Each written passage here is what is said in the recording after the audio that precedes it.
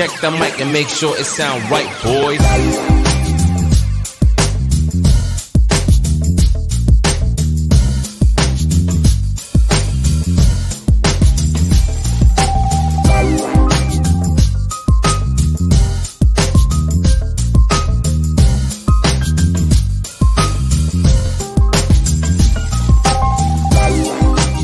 Welcome back, everybody, to another episode of the Chad Smith Podcast. My name is Chad Smith, and today is Tuesday, September 27th, 2022, and I'm joined, as always, by my co-hosts from California. Please welcome Sonny Conway and Spooky Morales. Hey, hey, hey. Boys. Good morning.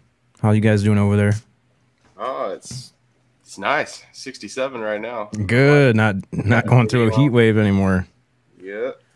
That's man, good, I'm just man. having my coffee, and I had myself a little pumpkin cream cheese muffin with my coffee this morning because it's spooky season. A pumpkin cream cheese. That's right. I had a little sugar, something I Okay. don't usually do.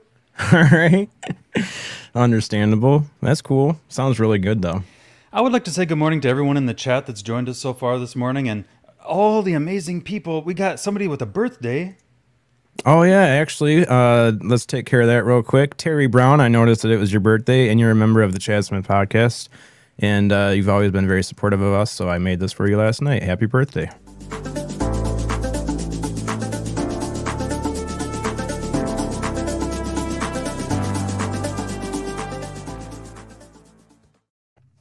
Terry That Brown. is so nice. Terry birthday, Brown, man. man. Happy birthday. Happy birthday to Terry Brown. And yeah, we got a bunch of cool people in the chat already, looks like. And we have somebody awesome backstage, so we don't want to keep him waiting No. for the third time to the Chad Smith What? Podcast. Yeah. Please Is that welcome a back. record? Please welcome back Preston Dennett. How's it going, sir? Going great. Going Morning, great. How are Preston. you guys? Very Preston. good. Doing very good. So we asked you at the start of or before we got started, but I noticed that you're not in your normal studio that you're normally in. So did you take a little move? I did. Yeah, it was time to get out of LA. Yeah. That's cool. So where are you located now? Or we don't have to share that, but where did you move to? Undisclosed location. Yeah. Yes, undisclosed at this point. I'm out in the wilderness. Let's put it that way. Surrounded by national forest. Oh, that sounds awesome. You got a Oh. guest house? I would like to. It's a lot cheaper out of LA. So Yep. Yep, that'd be awesome to have a big house like that in the woods and have a bunch of little cabins you could rent out or Airbnbs or something. I Just got out just in time. It was 110 degrees, I think, when I left. Oh, jeez. Yeah, that is crazy. I can't even imagine. I don't think it's ever been that hot over here in Michigan. 110. That is nuts. Yeah, in the valley, it gets like an oven. Yeah, Man, I I don't miss can't. it. But it's a dry heat, you know? They say it's a dry heat. Yeah, we've had some weird humid weather this summer. Very weird. Oh, that's strange. Yeah. Sonny, you guys stay real dry over there, don't you? It doesn't Oh, ever man. get... Yep. There's a humidifier running in the living room right now. Whoa. We only run humidifiers in the wintertime. That's strange to hear.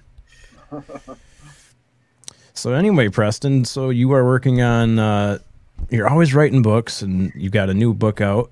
It's called Symmetry, A True UFO Adventure. You guys can check that out on Amazon. I'm putting the link in the chat right now, and it'll be in the description after the video. But can you just tell us a little bit about that new book that you've got out? Yeah, sure. Thanks, Chad.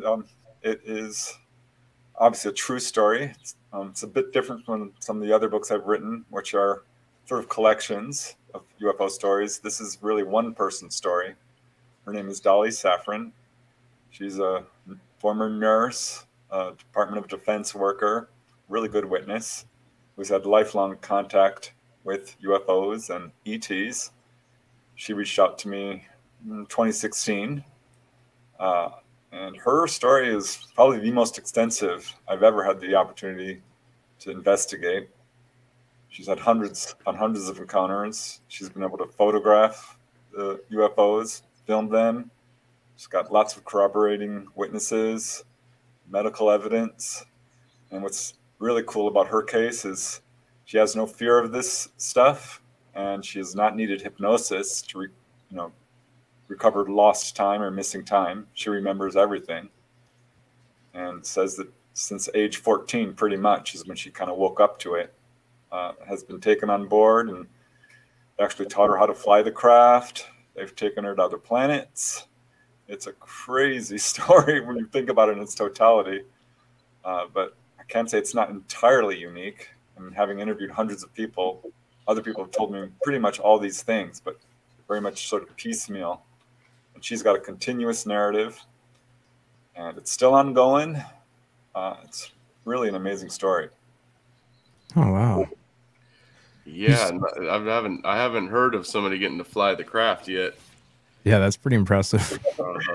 Yeah, when she told me that, I'm like, wow. It was at age 14 when it really began for her. She was, let's see, this was in the Everglades, 1973, and she had had a lot of missing time stuff and seeing UFOs and odd dreams at night and people visiting into her bedroom and things like this. But one evening, it was around 1 a.m., she's out there in her backyard with her telescope, and her dad, an Army Ranger, who turns out is also a contactee. It's a generational thing. He turns to her and says, come inside. It's a school night. It's too late. Get to bed. And she goes to bed and doesn't sleep much, so she's just sitting by the window looking up at the stars when she sees a bunch of stars moving around. And she starts looking up at them, and it's like 50 or 100 of them, a lot. And she's like, oh my God, it's happening again. This time I'm going to remember, because she was used to this. Every time they would come down, she would black out. And sure enough, one of them drops down right over her house. And she sees it's a metallic craft. It's maybe 50 feet over her house, right above the tree there. And she can see two little portholes. And looking through the portholes are, what we call grays. And that freaked her out. She's like, oh my God, they're not human. This is really happening. And she turned to dive under her bed, and that's when her room filled with light. And she did black out. She woke up the next morning, 5 hours later, and she was not wearing her pajamas. She was wearing someone else's pajamas. They were on inside out and backwards. So that gave her pretty solid evidence that this was absolutely a real experience. She wasn't imagining it. She wasn't going crazy. And she went to the kitchen to talk to her mom, who was making breakfast, and asked her, did you see anything last night? Her mom hated this subject because Dolly kept disappearing from the house. They'd have to call the police. They ended up, putting double locks on the doors and buying guard dogs, but nothing would stop these experiences.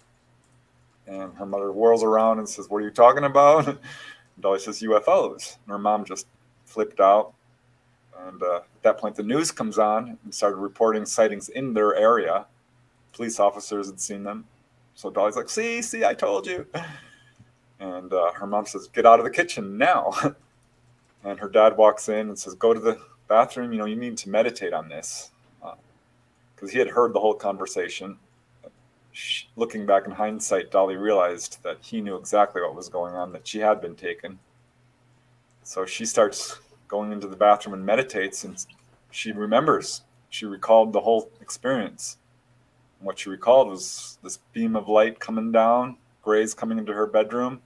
She's pulled on board, and there was this tall gray who she recognized because her memories are flooding back in. She remembered seeing this tall gray before, and other smaller, shorter grays. She pukes immediately.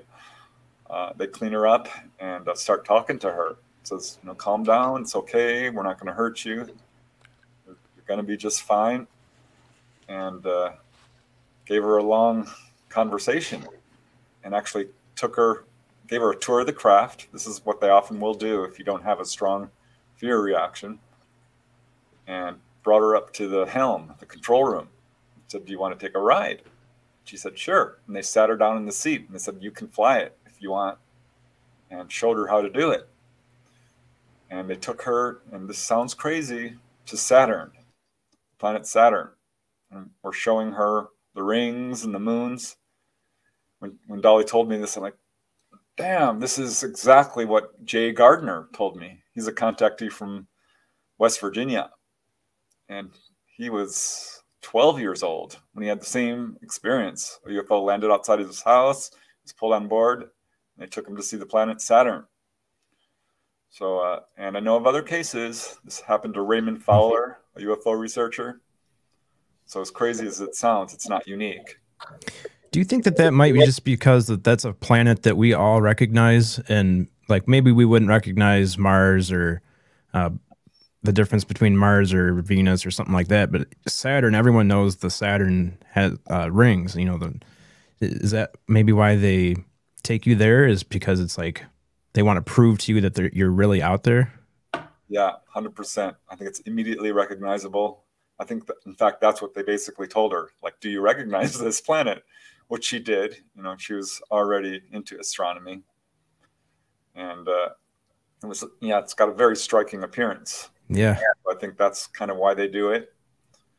But, you know, often they'll take people to the moon too, or up to the moon. And that's what they did with her next. They took her and they started rotating around the moon. She says she saw the far side and that there were, you know, structures there. And this is when they started talking to her, saying, you know, what do you want to do with your life? You know, if you really want to work with us, we'd love to have you work with us. We're really happy that you're remembering and that you're not in fear. And Dolly said, I'd really love to learn how to fly these craft. And they said, okay, we'll see if you're suitable for that. It's going to take some time. But if that's what you want to do, we're amenable to that. And I've had a number of people tell me this, that they've, you know, flown the craft or were given that opportunity.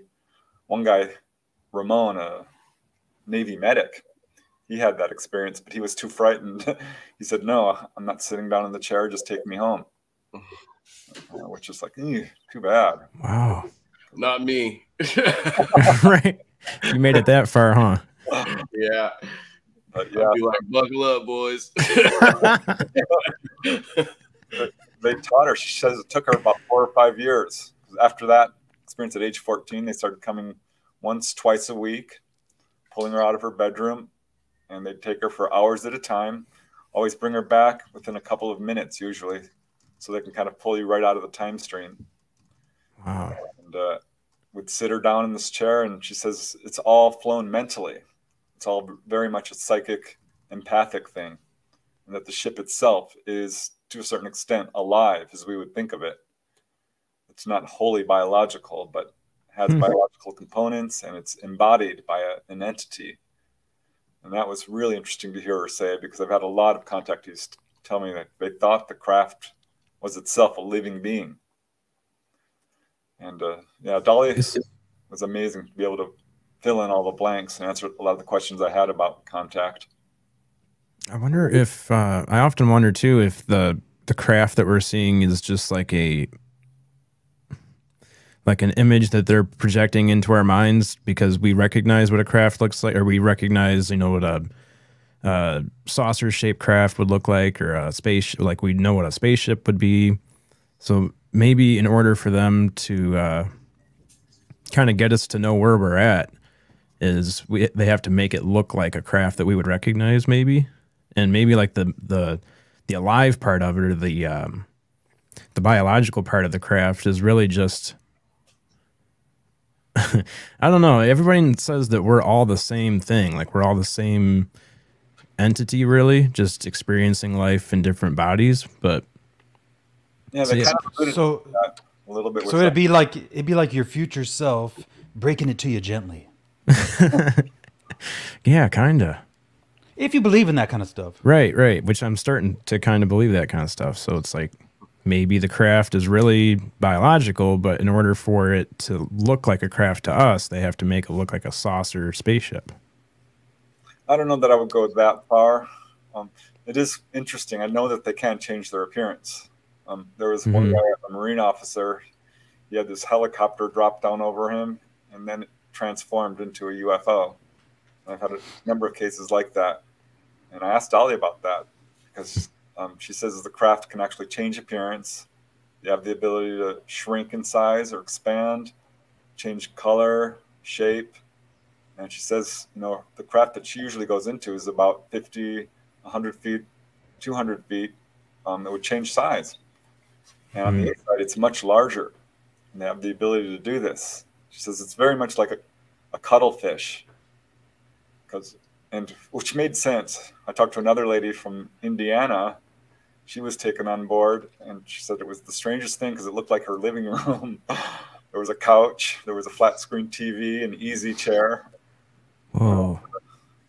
She was looking out the window, and there's just sky out there. And in walks this 10-foot tall praying mantis. And basically held this device up against her neck and did this procedure.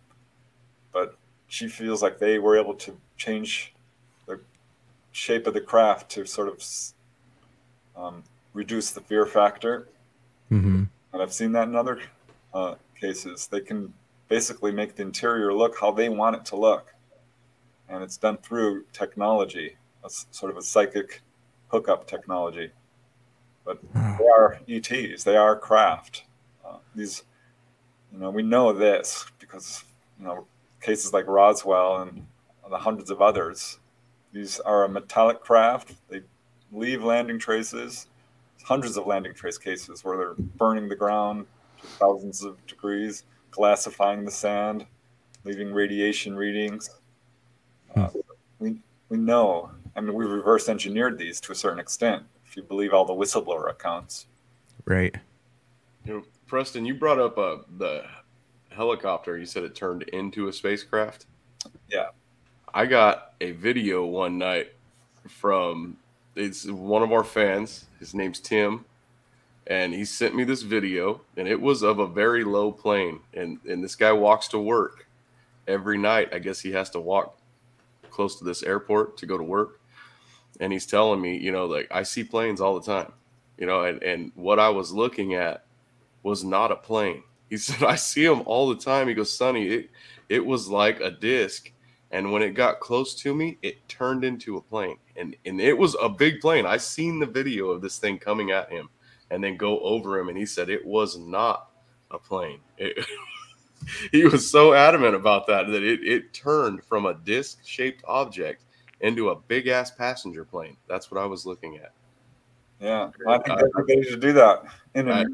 I didn't get to see it change. That's why I got the phone call after the video, and he's telling me, this thing turned from a disc to a plane, and I had never heard that before. Yeah, I don't have a whole lot of cases like that, and it goes even beyond that because they can make you think you're seeing a plane, or even, there was one group of kids I interviewed. Well, one of them I interviewed, but he was with his friends. They're all teenagers. And he sees this saucer real close up. It's maybe 100, 200 feet away. And he's like, look, guys. None of them could see it. He thought he was going crazy, but they could not see it. And he, trying to, pointing at it, rearranging their positions. They thought he was out of his mind. And I've got other cases like that where there's a group of people and some people are seeing it and others cannot see it. So I don't even know how to explain that.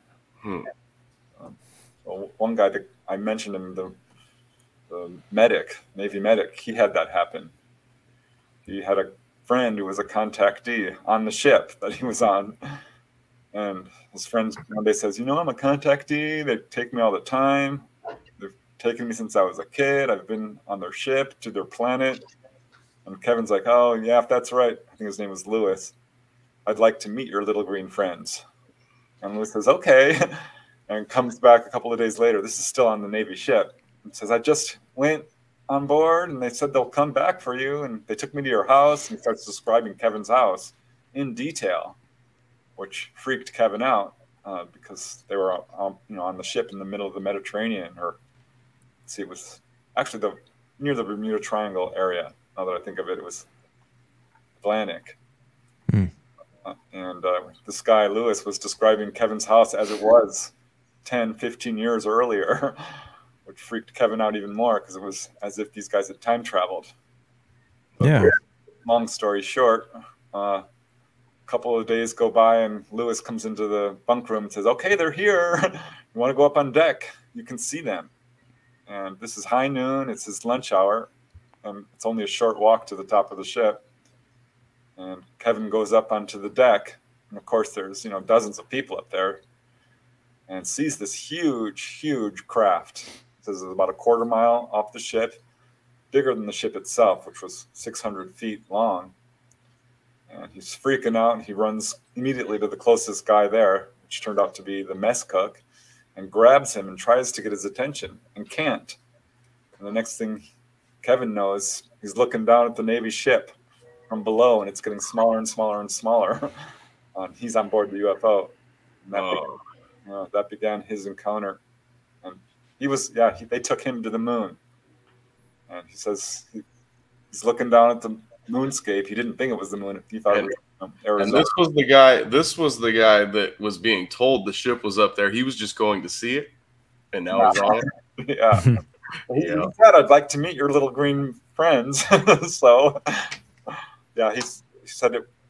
His was a very benevolent encounter, but he says it scared the crap out of him. And he's like, "Oh no, I'm AWOL." And they said, "No, we're not even going to know you're missing."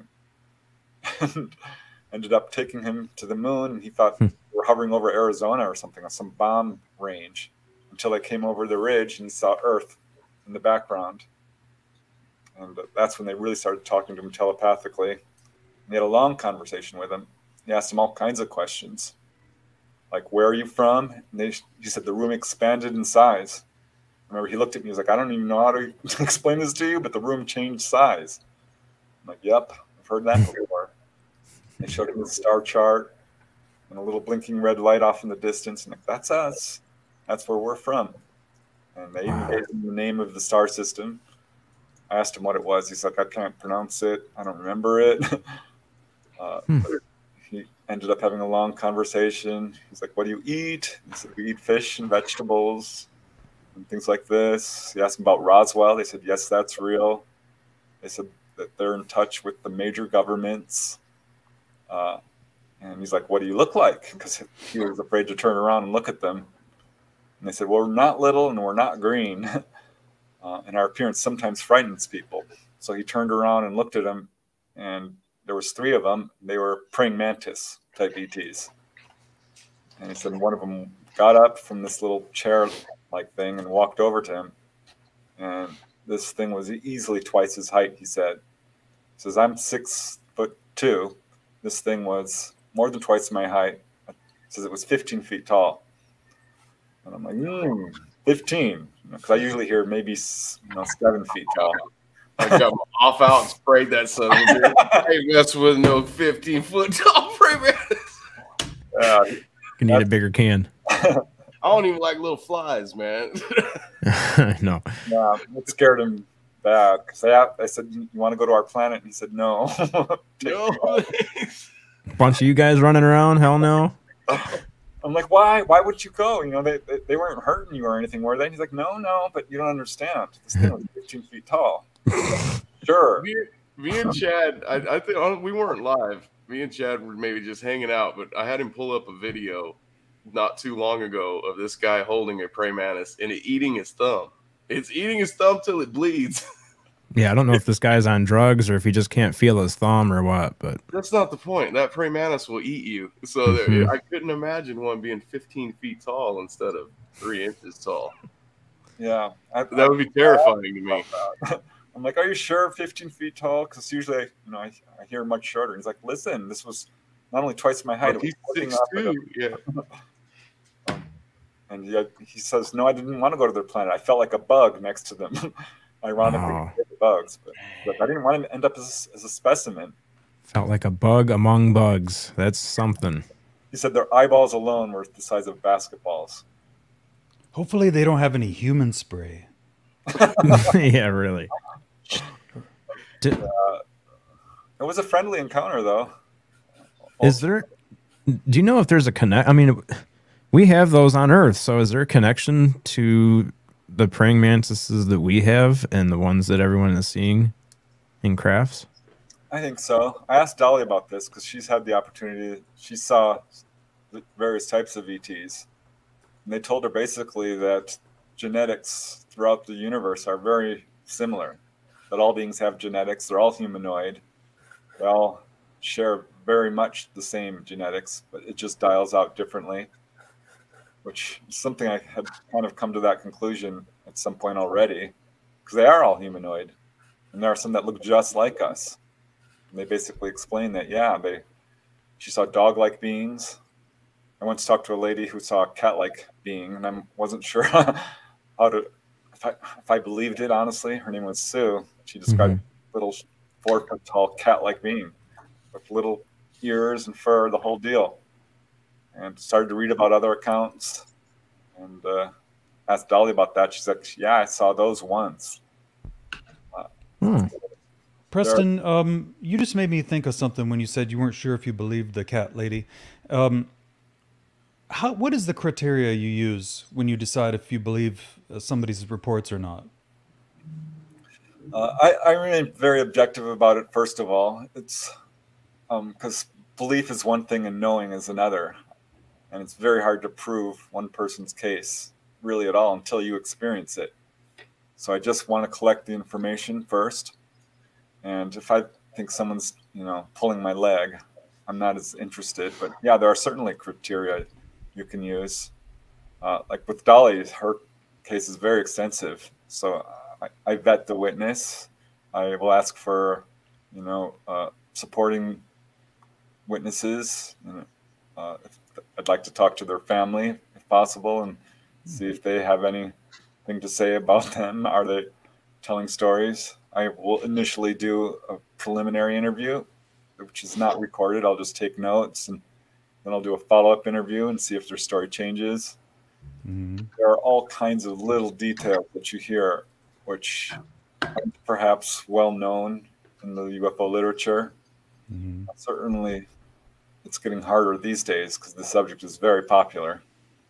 Because the reason I asked, Preston, and I don't know if you follow this disaster that's called hashtag UFO Twitter. No. Good for you. I'm very glad for you, because it is the cesspool of the internet.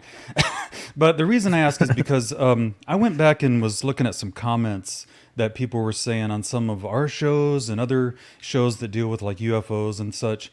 And sometimes there's this people in these comments that say things like, the hosts don't ask tough enough questions. You guys just let your guests say whatever and you don't challenge them on it. And my reaction to that is always the same thing. If you don't like what you're watching, don't watch it. Turn the channel, go look at something else. But then I also do think that there is sometimes that, this thing, the reason I brought up UFO Twitter is because there's so much trying to prove people to be fakes and frauds and, people that are lying to us. And this seems to be like I think it's a big phenomena inside the phenomena that we're talking about, is that we just don't want to trust people and the stories they tell. We immediately go to wanting to prove them as, as frauds, and that, they're trying to scam us. I think it's a defense mechanism that people use to try not to believe in things that, their minds won't let them believe. But I just wonder what your thoughts are on why are so many people, non-believers, and they don't want to give people the chance to tell their story. Yeah, I kind of get it, because I came into this field as a skeptic. I didn't believe any of it, not for a second. It was too Star Trek-y for me. So how do people change that mindset? What does it take to, open your mind up to other people's experiences and life stories? Because I'm telling you, Preston, I'm just going to be straight up with you. 7 years old, I had near-death experience. I experienced all the phenomena, and all my life I've gone through it, all the way up until now. This show is not about me, though. I just wanted to let you know from the ground base that, I am a contactee experiencer, and I find it very offensive that the first thing people want to do is call you a liar. And I found this community in YouTube over a year ago, and I started to have a little bit of faith that maybe I could share some of the stuff that I've gone through in my life, only to realize that nothing's changed, man.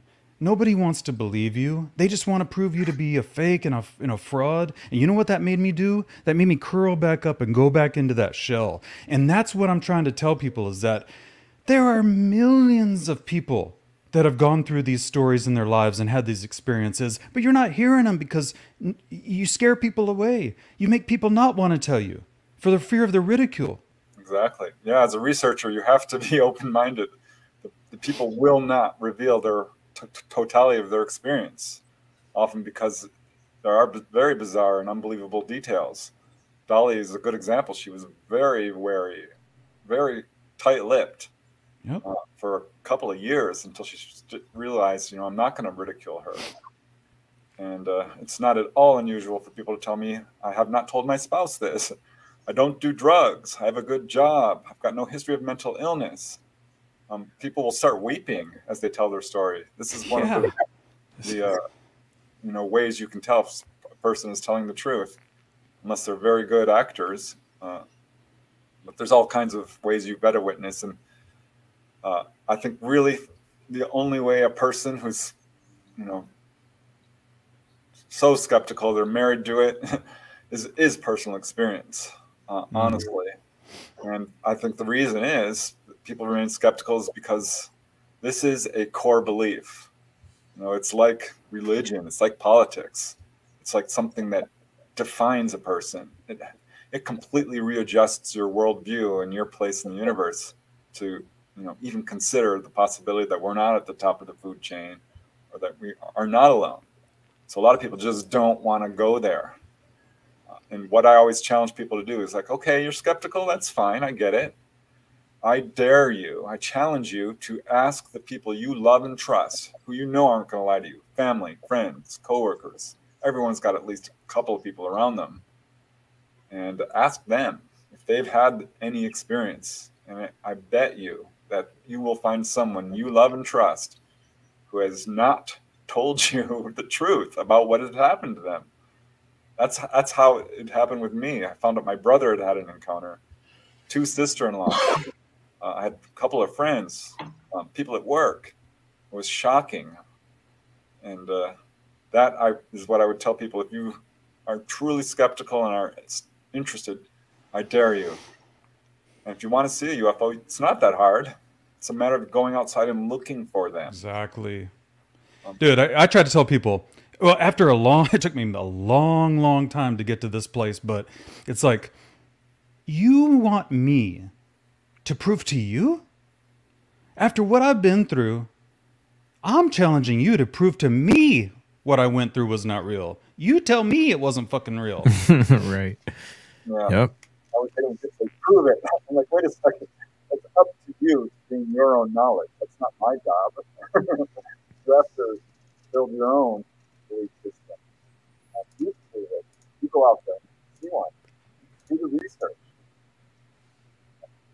So I can tell you this is real. The evidence, conclusive evidence is there. It's in the public arena. You look at the implant removal cases. Is this mic screwing up for you guys? Yeah, it doesn't sound good. I want to hear what he's saying so bad. Yeah, your mic started cutting out there for a minute. Oh, sorry. Oh, there it went. Oh, there we go. Hey Preston, sometimes I use this way of comparing it. When I was younger in my family, and I have a big family, there was a situation where a young girl, very young, under 10, she went and tried to tell her my aunt and uncle that another family member had been abusing her sexually. They didn't want to believe her. Oh, that's fucked up. They didn't want to believe that she had been touched and abused by somebody that they loved and cared for. And later on, it became provable that it happened and that actually did happen.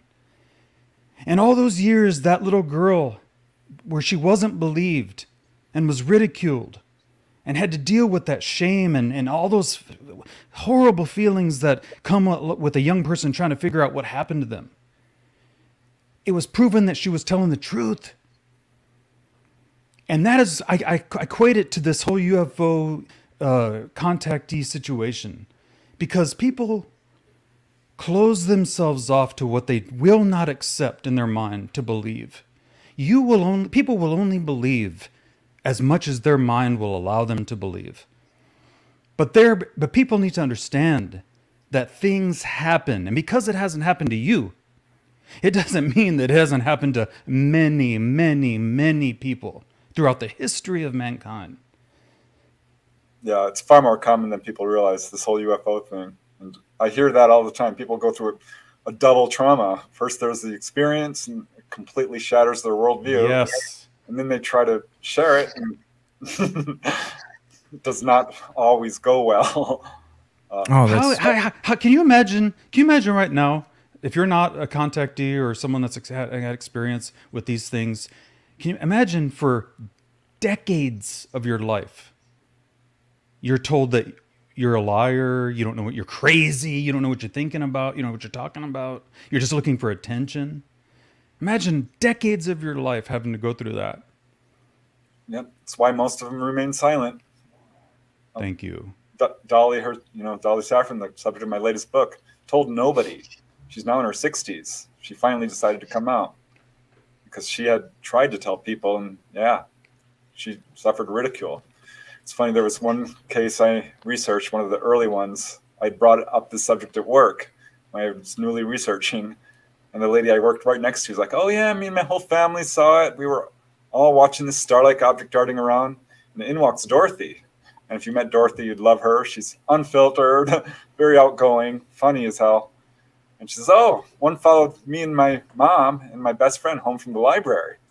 I'm like, really? She's like, yeah, we left at 9 o'clock. The library is 5 minutes from home. It was a saucer, silent, colored lights, dome. And it's weird, Preston. We lived 5 minutes from the library. When we got home, it was 10:15. I don't know what happened to the time. I'm like, oh, Dorothy, missing time. Have you heard of missing time? She's like, no, what are you talking about? This was back in the late 1980s. So I'm like, I want to talk to your friend. I want to talk to your mom. And I did. And her friend Carol had a lot of fear. I think she was the target of this encounter. I think were taken on board. At any rate, the point is, I talked to her mother, and her mother's first words out of her mouth was, I don't believe in UFOs. I'm like, that's okay. Just tell me what you saw. She says, well, I pulled up to the library, and there was this saucer-shaped object right across the street hovering over the telephone wires, and it followed us right over our car, but I don't believe in UFOs. I'm like, well, what did it look like? Well, 2 pie pans together. There were little lights around it. I don't believe in UFOs, though. And she prefaced that. I mean, she kept saying that over and over again. Refused to accept her experience. Yep. I've talked to people like that too. They're so afraid of being, ridiculed and ostracized in the world. I think one of the only times I've been convinced maybe or scared of what I had seen, of not even what I was seeing, is when I had Jim Goodall here, and I told him about what I seen flying over my neighborhood, and it was barely moving, going very slow. I don't know if you heard me tell that story, Preston, but it's slow. What it was a big flying V, and I thought it was a stealth bomber. It was moving so slow over the neighborhood, I had time to pull into my neighborhood, drive into my yard, get out of the truck, look at it, and then finally notice what I'm looking at. I went in the house, got one of my kids out of the shower. So she got a towel and stuff and came out and looked up. We're looking straight up at it, at the bottom of this thing now. And she's saying, no, I've never seen nothing like that. Me neither. And there's a guy across the street, doesn't speak real good English, but he's looking at it with me. We're out both looking at this thing. And then it leaves. Okay, so it took a long time to go through the neighborhood, and it was very, very low. Like, I tell everyone that if my house is a regular story, it's just a 1-story house. But if there was 2 telephone poles on top of my house stacked, it would have knocked the top one over. That's how low it was. And it was as long as the whole neighborhood was wide. It was like 4 blocks wide. So I tell Jim this, and he says, and I tell him it was like a stealth bomber, because it didn't make no noise. Jim told me it's not what stealth means. He goes, it's the paint. The paint is reflective. So that's what makes it a stealth bomber. Because if that thing would have been that close to your house, He goes, it would have blown the windows out of your house. He goes, it's that loud. And there was nothing coming out. So I keep telling him, you know, then how did it do it? And he tells me, you didn't see a stealth bomber. So then I'm asking Jim Goodall, you know, well, then what the hell did I see? What was it then? And he just looked at me and said, it wasn't a stealth bomber. That's not what you seen, you know, and he wouldn't tell me what I seen. And I almost had a feeling like he could, but he didn't want to tell me. And I remember thinking then, okay, now I actually seen something that was impossible for me to be seeing, because Jim said they can't move that slow. It'll fall right out of the sky. They can't go that slow. And me and a few other people, well, me and my daughter and the guy across the street. So there was 3 of us that were looking at this thing. And when he told me that that wasn't a plane, when I finally was convinced, in other words, somebody had to convince me that I wasn't seeing a jet that was just barely moving, you know, over my house. That scared me. So I can feel that, ladies. I don't believe in UFOs. You know, it was a saucer with lights, but I don't believe in UFO. That's how I was when I would tell this story. I would always say, no, it wasn't a UFO. It was a stealth bomber. That's what I would always say. Until Jim explained to me that it was impossible for it to be a stealth bomber. So now I don't say that no more, you know. But yeah, so I can understand that lady's feelings on saying, nah. It's hard to accept. And you're lucky you had other witnesses with you, because I've talked to people who were alone. And yeah, after you see something like that, you can really doubt your own eyes. And I have to tell you, Sonny, when something's that close, there's a very good chance there are deeper levels of contact there. I mean, they're obviously showing themselves on purpose in a case like that. They're down there for a reason. So I don't know if you had dreams that's associated with that, or any other experiences following up or before, but when something's that close, there's a reason. One thing that these guys know too, I told them it didn't feel like a dream. And it's still, even when I'm thinking about it right now to tell you about it, it's like it happened last night. And it was a long time ago. Now it's been years. Wow. I from what I remember is like I appear in this place and I'm grabbing a cell off of a handcart. It's full of these cells. I'm just grabbing one of them and I turn. There's a frame in front of me and I'm putting these cells on this frame. It's a big frame and it's leaning on a walkway, you know, a handrail, you know, where you're walking. It's a big building, a big, huge, like hangar type thing. And there's people in here and they're way far away. And so there's other people in this place. And there's 2 people above me. And they're the guys that are telling me where to put these cells on the frame. I remember you telling me this last time. Yeah. That happened around the same time. That would have been maybe, around the same time that I seen that. That's the only 2 things. Like, there was nothing else too much that I seen in that neighborhood that I couldn't explain. Mm-hmm. And then that was the only time I've had that experience to where something felt like it happened to me that wasn't a dream, but it was a dream because I woke up in bed type thing. But I remember waking up, and if I've told you before, I was tired. I was tired when I woke up, like I was at work, and then woke up in bed. It was weird. Yeah. I remember that now. It makes me wonder how many people have had like major encounter and just kind of passed it off, explained it away. Mm-hmm. One guy I interviewed, he had regular contact. He and his wife were driving home one day and this thing started following them, dropped down right in the road in front of them.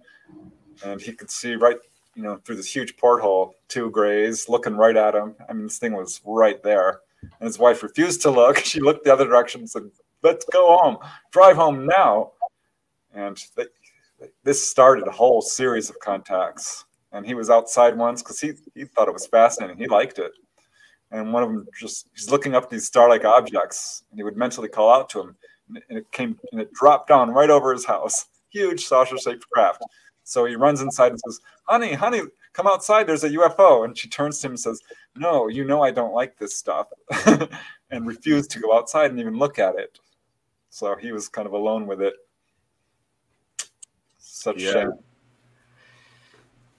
And that's one of the things that when you said, Preston, about how you talk to family members, in my experience, many times people that experience things that we're talking about, you know, they don't even tell their family, you know, because for the same fear that they don't even trust that they can, you know, that their family will believe them. Yeah. I was scandalized when I found out so many people in my own family had seen UFOs. My sister-in-law, she described a close-up sighting, and it was about a year or two into, you know, me going out of my mind, asking everybody. She says, well, I did have one other experience. I'm like, okay, what? And she described how she was walking outside her home. This is in Van Nuys, California, in the late 70s, late at night. And she's with her dog, and she's just walking down the sidewalk and going by Stagg Street Elementary School when she saw two kids, what she thought were two kids, standing in the courtyard in front of the school under the spotlight. And she looks over at them, and they're bald, and they have little blue jumpsuits on. They're really short, and she walks right up next to them thinking, you know, what, are these kids wearing masks? What's going on? And turns and looks at them. She's about 10 feet away from them at this point. She says, they weren't human. And I'm like, well, what did they look like? And she described your typical gray. She said they had very large, oversized heads, big, dark eyes, olive green jumpsuits. She said they appeared to be floating an inch or two off the ground, stared right at her, scared the living daylights out of her. And she had never heard of grays.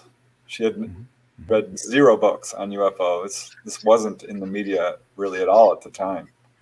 So she didn't even really go there. She just knew they weren't human and described them in detail. I'm like, why didn't you tell me this? She said, would you have believed me? She told no one this. I was the first person she told. So it doesn't surprise me that most people keep this stuff secret. Hey, Preston, today we've asked you some questions that I don't normally hear other podcasts ask you about. And I really appreciate you, you know, putting up with them and being so honest and giving us your heartfelt feelings on these things. I do want to ask you one more thing, though, and that is, what do you wish, you know, you get a lot of questions thrown at you, but like, is there anything you ever wish people would ask you about? Like what do you want people to know? I don't know that I've ever been asked that. I'd have to think about that one. Well, I mean, because we hear the same, you know, we hear the stories and everybody about, you know, the aliens and, you know, I just wonder, like, sometimes there's a message that you want to get out. And there's this, and I'll bring up that UFO Twitter thing again because it's so prevalent in this community and it's so dominant with, it seems to be, you know, the tone of, if you will, of where we are in the whole disclosure, you know, movement. I just wonder, like, what do you wish people, you know, knew or were talking about in regards to this subject, these subjects? Yeah, I would say that that I wish people would understand that they are not here to take over or hurt people. There's a lot of fear surrounding the subject, which I get. It can be very scary if, you know, these guys appear in your bedroom and suddenly you find yourself on board and you're being physically examined. Right. But if you just step back and take an objective look at what actually happens to people who are having direct contact, it's not malevolent at all. It's the opposite. It's very much benevolent. Yep. I came to that conclusion fairly quickly. It took me a little bit of research. But when I started getting all kinds of healing accounts, I thought, that's kind of interesting. Why isn't this getting attention? I wish that would get a lot more attention than it does. People are like, oh, you know, this is scary. They had needles and I didn't like it. I'm like, well, what happened to you? And I said, well, I did have, you know, my arthritis disappear, or they cured me of kidney stones. And I'm just, there's a long, long list. Pretty much, I won't say every major researcher, but most, for sure, has healing cases. And that's when I really started to take a second look at this. I'm like, well, this is interesting. And people are taken down to the engine room and told how these craft work. They're taken up to what I would call the observation deck. This is very common. People will be in the craft, and suddenly the walls turn transparent, and they look outside and there's a star field, or there's the moon or Saturn, or there's the Earth way down there. And they are very much interested in teaching people about our own abilities, our own psychic abilities. There's a very prominent spiritual aspect to these encounters that the nuts and bolts folks absolutely won't talk about. And that's what I appreciated so much the last interview I watched with you, and I think it was UFO, your UAP podcast. I wish I could remember the exact name. I'm sorry to those guys, but I loved that interview. It was just like a few days ago. But you brought up the whole spirituality aspect, and those guys have open minds too on that podcast. And they were listening, and they were very interested in what you're talking about. I think personally that if people would just, for me, thank you again for indulging my opinion on this. If people just would listen and hear experiencers and contactees, that is the best thing they could do. You're not going to find out what you want from the NASA. You're not going to find out what you want from the government in Washington, D.C. Please listen and hear people, stories and life stories. That's when you're going to find out what you want to know. Then maybe you might even start, opening yourself up to maybe experiences you might have had that maybe you've tucked away and put somewhere in a safety silo. But we've got to listen to people and their stories. And that's what I appreciate so much about you and the books that you write, the way you go out and tell these stories on these podcasts. You're going to take criticism, you're going to get, haters. And I really, really appreciate it, man. I wanted to take this morning to tell you that. Thanks. I appreciate it. Yeah, that's another thing I would underline is if a person wants to have an experience, go out there and look for them. Do CE5s, join a CE5 group. I think you'll be surprised how I did it, and I had a bunch of sightings. And meditate. The ETs want you to reach out to them. And if you are willing to just put in a little effort, meditate, and call out to them. Get out from behind your keyboard and your computer and do something yourself. You'd be surprised, man. You'd be surprised what you'll find out. Yeah, it's not hard. If you want to have all these experiences, if you want to learn how to have astral travel, there's a lot of literature out there, and you can do it. I got really into that. And that's all connected to this, because contactees, as a rule, are very psychically aware. And this is one of the main ET agendas, for sure. They pull people on board to sort of maintain their genetics and heal them and watch over them. It's very much positive experience, not as it's portrayed in the media, which is very fear-based and loves the scary story. But it's all about spirituality and us becoming fully realized human beings, because we do have the ability to do astral travel and past life recall and clairvoyance and hands-on healing and physical levitation, which sounds crazy. I wrote a book on levitation because we had a family friend who claimed to have flown as a child. I'm like, Mary, are you kidding me? She's like, honest to God. And I asked everyone I knew, and they all looked at me like I was crazy, until I found another lady, a friend of my sister-in-law's, who claimed to have levitated again as a child, and ended up doing a lot of research in it. But I found out that this is connected to the whole contact experience as well. Whitley Strieber had a levitation experience. Bud Hopkins, the abduction researcher, had several cases.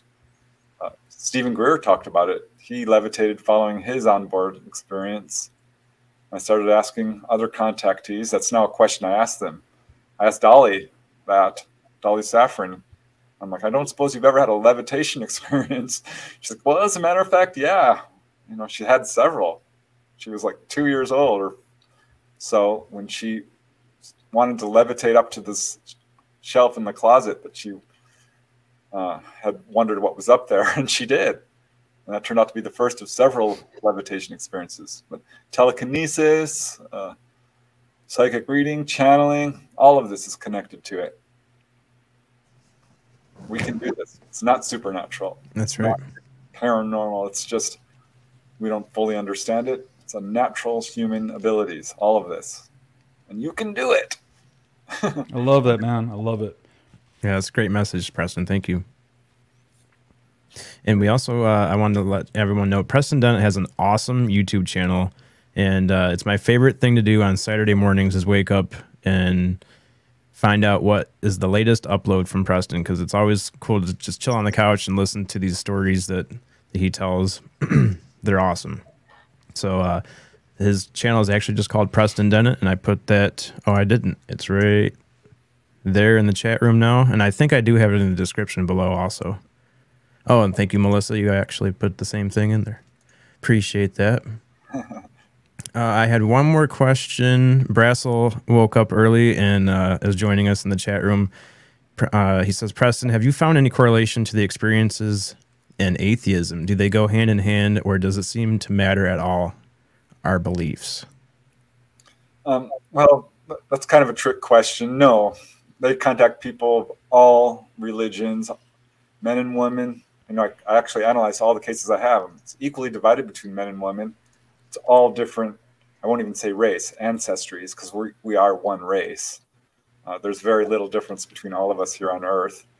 That's not connected to blood type or anything. And I've talked to people who are very religious and people who are atheists, and your belief system can play a role in how you interpret this experience for sure.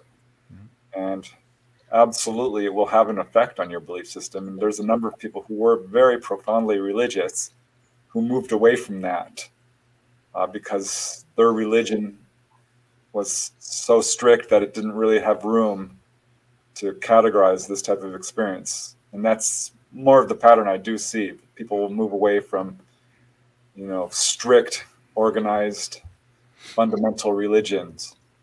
And I think they would tend towards, I don't want to say atheism either. Mm-hmm. I don't see that as a pattern either. I think people become what I would call more spiritual. And I asked Dolly about this because she said that's often a question people will ask the ETs. She's on board when the ETs will scoop people up for an exam and a checkup and a guidance.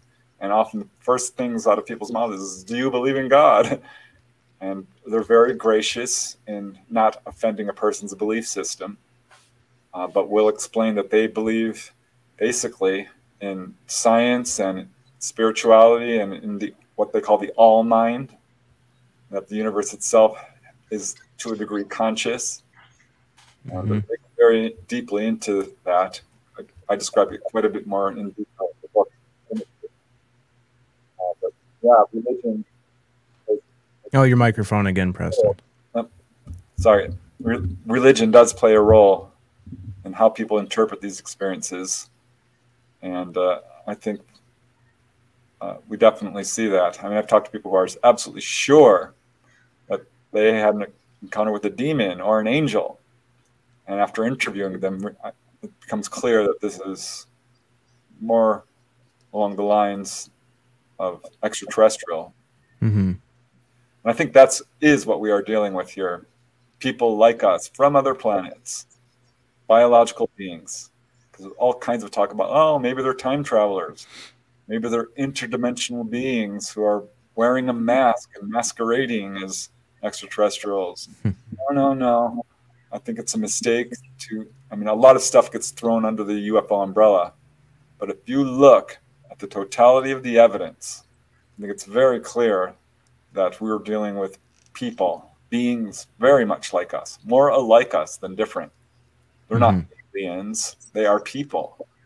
And they're humanoids. Some look exactly like us. And the evidence is overwhelming that they have craft. They wear clothes, they eat, they sleep. They are very much like us. And right down the line, just perhaps more spiritually advanced, more technologically advanced, this sort of thing. Mm-hmm. But yeah, they are people like us.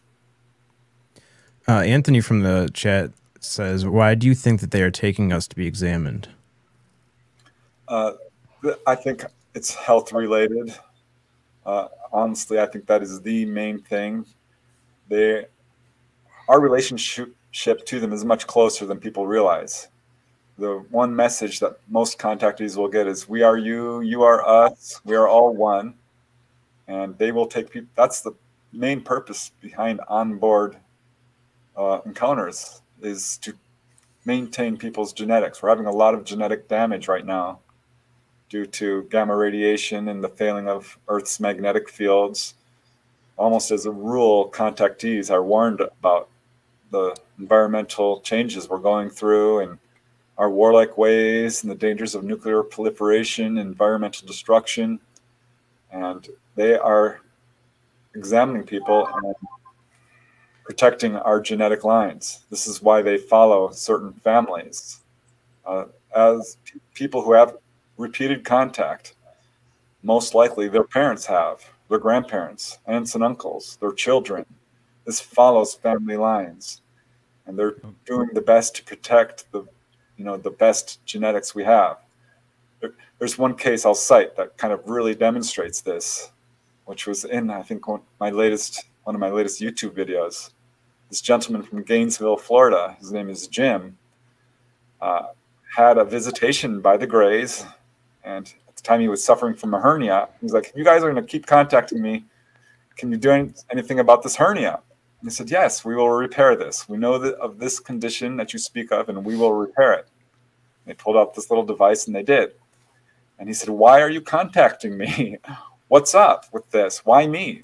And they said, "We are interested in your genetic potential to live a long time." Direct quote from a Gray. And that really rang a bell with him, because his grandfather was 106 years old. His aunt had lived to 103, I think it was, or 96. He's got a lot of longevity in his family. And this just goes to show how interested the ETs are in what John Mack called health upgrades. I can't tell you how many contactees I've talked to who have enjoyed very good health. And that really makes me wonder when you think about how longevity has increased over the past 200 years or so. Because you go back 200 years and the average lifespan was, in your 30s or 40s. And it's double that. So I think it speaks to the ET agenda. They are maintaining our health as best as they can in a situation where our planet is beginning to have some real problems. Oh, that's interesting. Well, I don't think we have any more questions from the chat room. Spooky, did you see any more? I don't think. Everyone's typing in all caps right now, so it's hard to see if there's any questions. But we are at the top of the hour, Preston, so thank you so much for being here. I was very excited to see you on the calendar once again, and it's always a very good pleasure to have a conversation with you early in the morning. Hey, I love talking about this stuff. I can do it for hours. So. The only thing that disappointed me about today's show was that Preston told me he's no longer in LA. I was hoping that me and Preston could meet for coffee or tea or something, man. Hey, I still have family there, so I'll let you know. Let me know when you're gonna. Yeah, please let me know when you're gonna be there. All right. That would be amazing. Spooky and Preston meet up. Get some coffee. Yeah, Preston, thank you, man. You're absolutely brilliant, and I cannot thank you enough for the way that you open your heart and your minds to people and tell their stories, and then you come on these podcasts and just lay it all out, and you whatever happens. But thank you, man, so much. I appreciate it. Hey, my pleasure. Thanks for the opportunity. Well, thank you, dude, and we'll have. Oh, sorry, Sonny. Oh, I was just telling him thank you. Thank you, Preston. We always appreciate your time, dude. You're a great guest. Yeah, man. Nice, we'll have Cassie reach back out to you and see if you would like to do it again. So thanks, Preston. We'll talk to you again next time. All right. Thanks. Have a good one. Bye. Wow. Thank you, Spooky, for asking all the good questions. You were asking some fire questions. Preston. Preston's awesome. Yep. Yeah, he's. You know what it was, man? It was just the last time I saw him on the podcast a few days ago. It just really made me think about, when I saw people's comments saying, "Yeah, you guys don't ask the right questions. You need to be harder on these people." And I'm like, you know what? F that. If you don't like the way somebody's doing their podcast, don't watch it. But don't be telling people how they should do their podcast. You want people to do a podcast a certain way? Go start your own podcast. That's right. It's like people trying to tell you which podcast to watch and shit. Don't be telling me what to do. I'm a grown-ass man. That's right. By now, I have figured out in my life who I want to be associated with and who not, okay? Yep, absolutely. Yeah, that's the thing is, like, these shows I am between two asses right now. You're between four asses right now.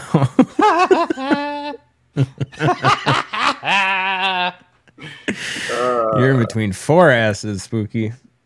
For everybody that's just listening to the podcast, Jamie comes backstage. I do love them cakes. Oh, she's not back there anymore. I guess she's not going to take it down. Jeez. Jamie just comes in and starts putting in overlays. I like the goat one. That one's cool. And then we made this one for Gorilla Gamer. GG. Put a GG up there. But yeah, guys, so that was an interview with Preston Dennett. And that was our third time with them. We have 2 other episodes with him on our channel. Both of them are with Trippy Times, Josh Casey. Oh. And the second one that we did, Josh lined up, was actually with Preston and Sev Talk. So if you haven't seen that one, go over and check that out.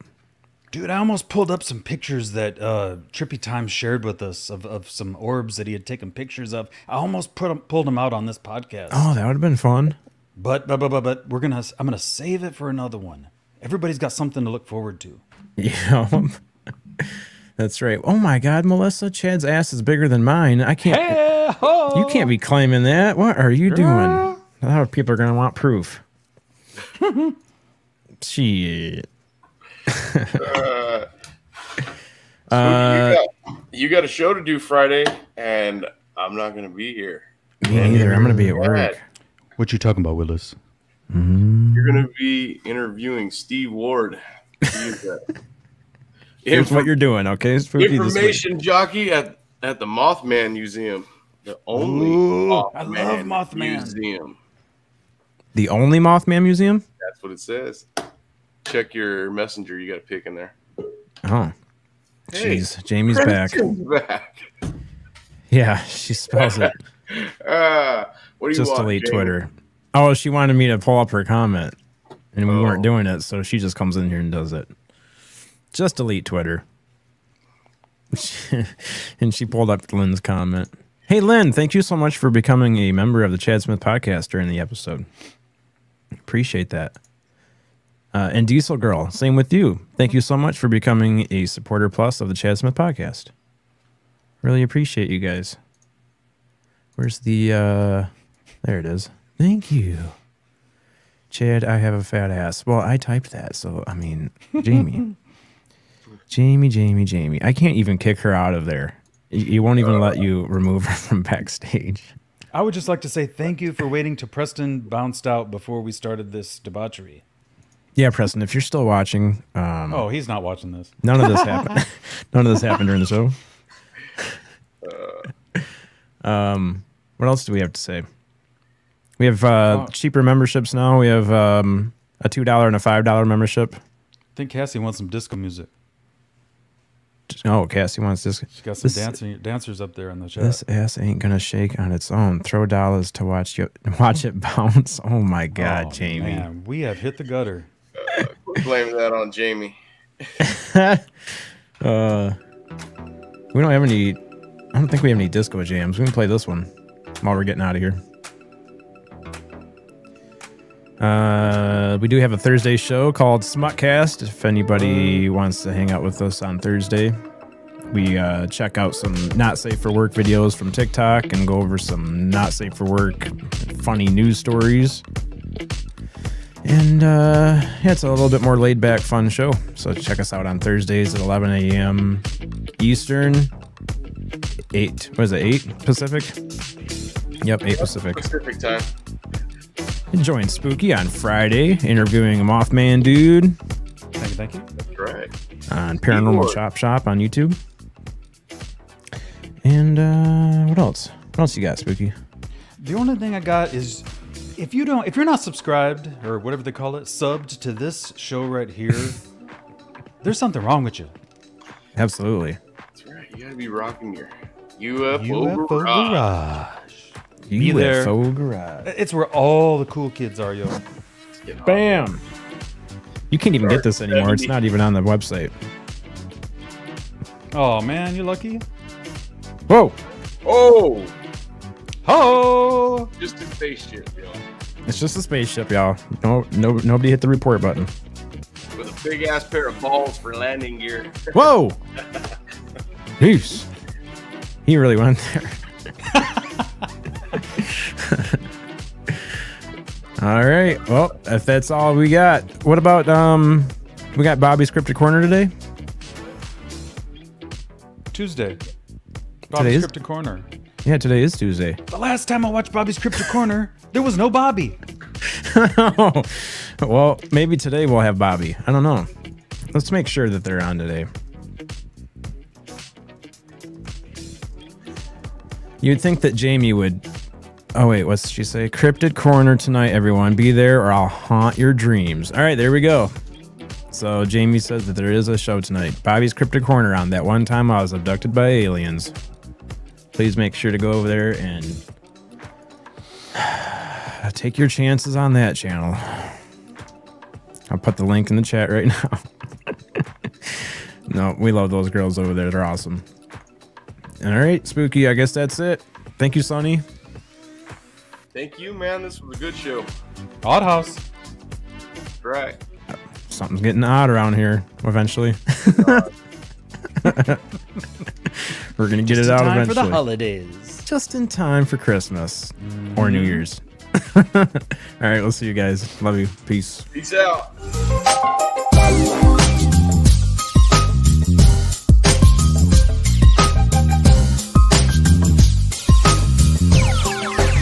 It sound right, boys.